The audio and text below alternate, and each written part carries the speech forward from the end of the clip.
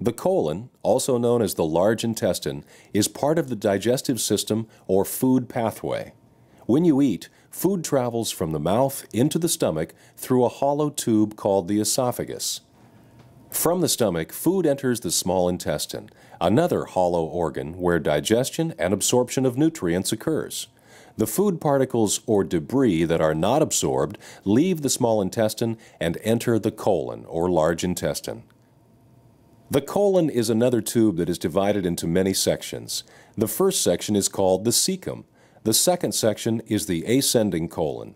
It is located on the right side of the abdomen and extends upward. The third section is called the transverse colon, since it goes across the body from the right side to the left, where it joins the next section, the descending or downward colon, which continues down the left side until it reaches the sigmoid colon, named for its S shape.